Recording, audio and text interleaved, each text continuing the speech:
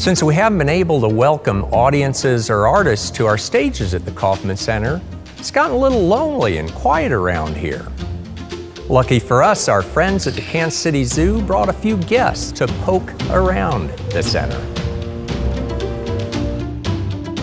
At the Kauffman Center, we know it takes passion, years of practice, and a real flair for performance to take the stage. We're glad some of our visitors are up for the task.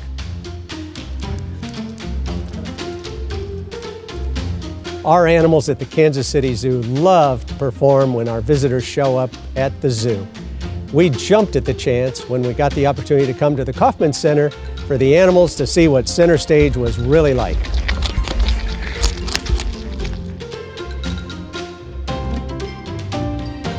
We cannot wait to welcome the community back to this architectural masterpiece, to enjoy more than 300 extraordinary performing arts experiences we host every season. But until then, I think our talented friends from the Kansas City Zoo are enjoying the spotlight.